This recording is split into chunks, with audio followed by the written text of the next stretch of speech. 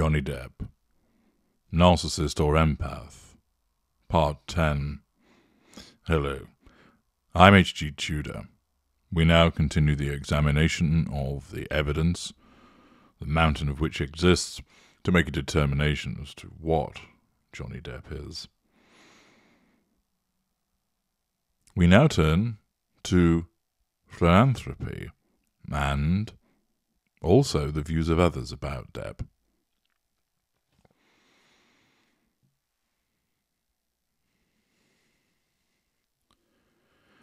Depp made a voice message for a 17-year-old British girl who had been in a coma for 5 months. Parents of the girl asked him to tape a voice message because he was the favourite actor of their daughter, and they hoped playing the message every day would help wake her up. As an advocate for Sophie's Gift, a growing database of celebrity messages aimed at helping coma patients and raising funds for crucial hospital equipment, Depp was touched by the letter and said he would do whatever he could to help. Another moment at his induction to the Hollywood Walk of Fame, Johnny Depp wore Dustin's memorial bracelet of Children's Hospice and Palliative Care Coalition, a social movement led by children's hospitals, hospices, home health and grassroots agencies, and individuals to improve care for children with life-threatening conditions and their families.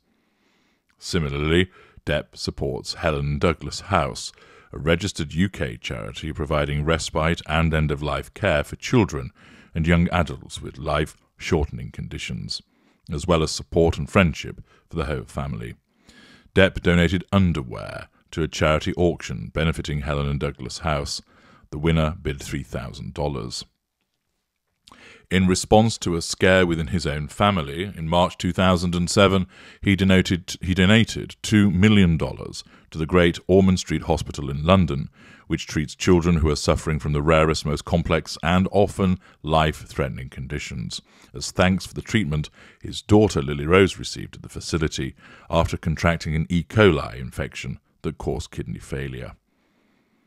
In 2006, he received the Courage to Care Award in recognition of his contributions to the Children's Hospital Los Angeles, which provides seriously ill children with medical care from some of the country's best doctors, regardless of their family's ability to pay. Depp sent a shirt, which he wore in the Libertine, to a British fan after she wrote to him, asking him to donate something in aid of charity. He autographed items for an auction to benefit Julian House. Inspired by his charity work, his fans have founded a group called Johnny's Angels, Depp Fans for Charity. The group focuses on raising awareness and funds for children's hospices, in particular the Children's Hospice and Palliative Care Coalition.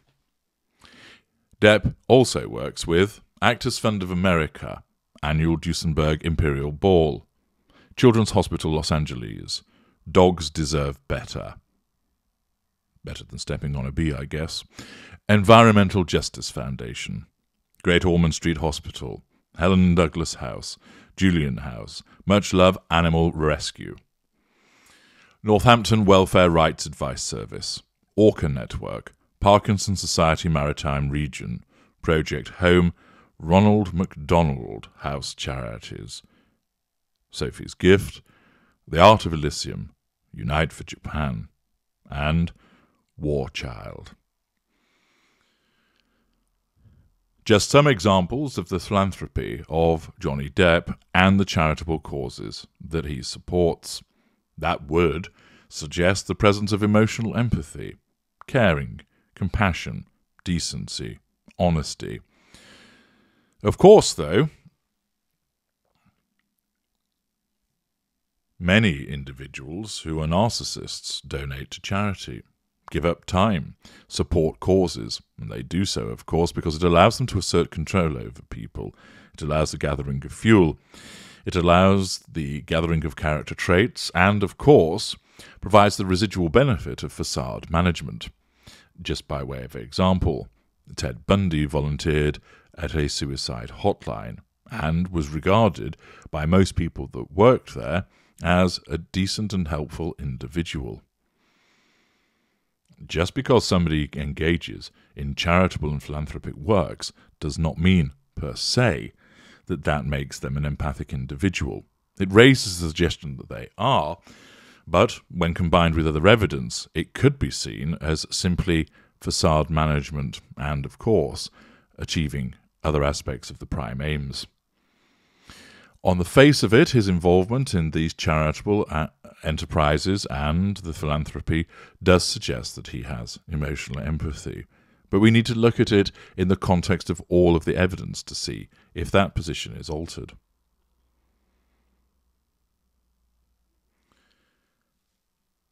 Further examples include a 9-year-old Beatrice wrote to Johnny Depp asking him to assist in throwing a mutiny over her teachers. The actor showed up to the London primary school to do just that, only he told the kids to stay at school and learn. Maybe we shouldn't mutiny today, because there are police outside monitoring me. Back in 2009, Season 2 of the popular TV show This American Life approached Depp to voice the thoughts of an American male who was unable to read them himself. Who should we get for your voice? The question was posed of the individual. Ed Norton or Johnny Depp? It was kind of a throwaway, but Norton was in New York and I figured he was a good guy, so we went to him, and he turned us down cold. 3 weeks before filming ended, the network president Bob Greenblatt said, "Have you tried Johnny Depp?" And we said, No, oh my God, we didn't think we had a chance. But we got his manager's number, called and heard back in 5 minutes. I explained it as easily as I could and pasted Mike's lines into an email, and I made it clear we weren't doing the sad cripple story. That made sense to Depp.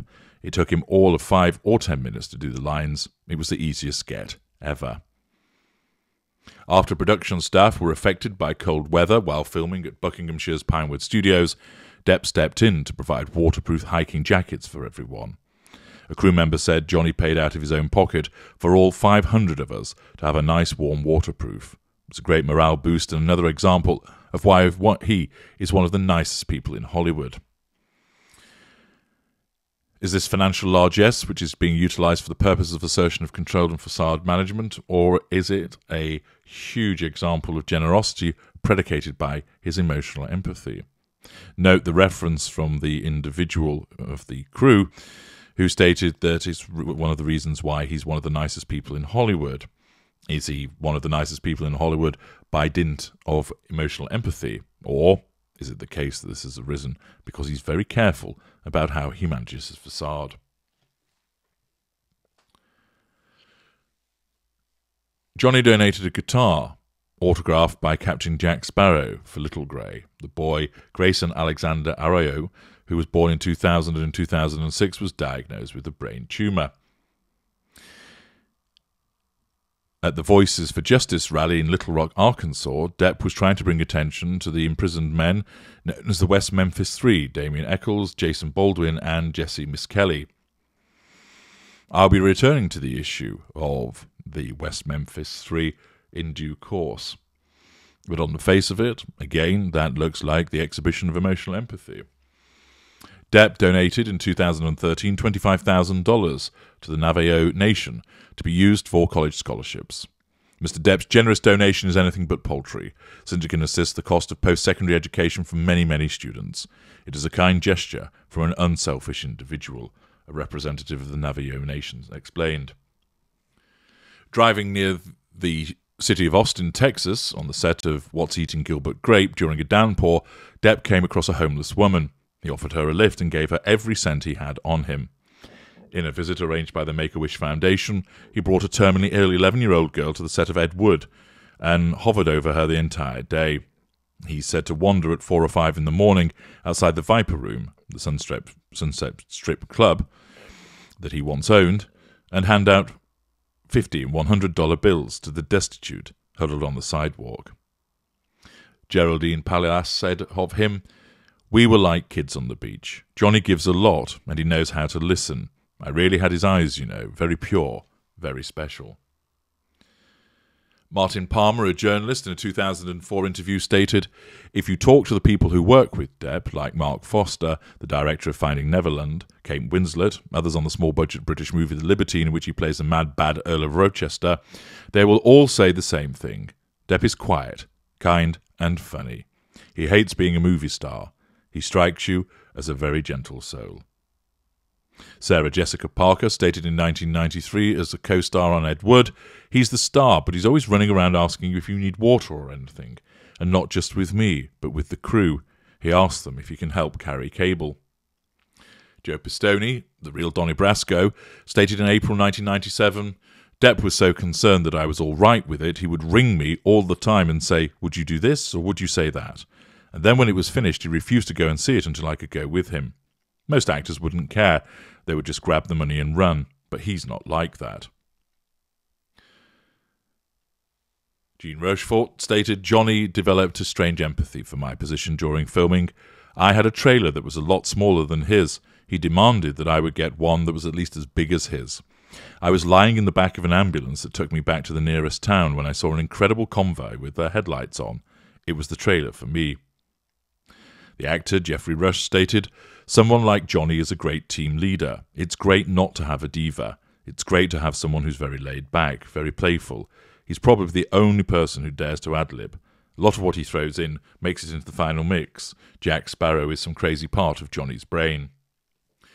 Julian Schnabel, the director of Before Night Falls, stated, "Johnny was doing 2 other movies at the same time, but he showed up in the middle of all that, and he wouldn't let me pay for anything either. I mean, he worked for free, and he said just put it on the screen." Michael Singer, the unit publicist for the second of the pirate movies and the author of Bring Me That Horizon, stated, "On set, Depp projects a warm, gentle kindness and accessibility that mark him as the true Kentucky gentleman and terrifically devoted family man that he is. His natural charisma also illuminated the proceedings with a special light that created a unique atmosphere whenever he was working. Or is that Captain Jack Sparrow's charisma? Because in the middle of a workday, it was impossible for anyone, perhaps himself least of all, to know where Johnny Depp ended and Captain Jack began. And vice versa. For the nearly 2-year period between the start of the production on Dead Man's Chest to the final wrap-up at World's End, Johnny Depp's smile was the same as Captain Jack's, with the character's trademark gold and silver teeth bonded onto his own. Multiple praise for Depp, exhibiting what appears to be kindness, compassion, decency, honest, the giving of both time and money, and doing so in a humble fashion. This points to many empathic traits and also supports the presence of emotional empathy, but it might also be that a particularly skilled narcissist, one that has a very good control over ignited fury and the ability to weave a particular facade, could con so many people into thinking that they were a kind and decent individual. It does happen. Again, we must look at all of these bouquets thrown in Depp's direction within the context of all of the evidence to make a determination. But on the face of it, those are ringing endorsements that suggest the presence of emotional empathy and empathic traits. Of course, as you know, mine is a dispassionate, objective review of the evidence, and whilst I have, from the material, identified much praise for him, it also has to be the case that we look to see if there is any damning evidence about his characteristics and behaviours. And indeed, it exists, and, as we have identified, there is a considerable body of supportive and constructive and appreciative evidence with regard to Depp's character and behaviours, but there is also a significant body of condemnation and criticism. We examined this in Part 11. Join me there.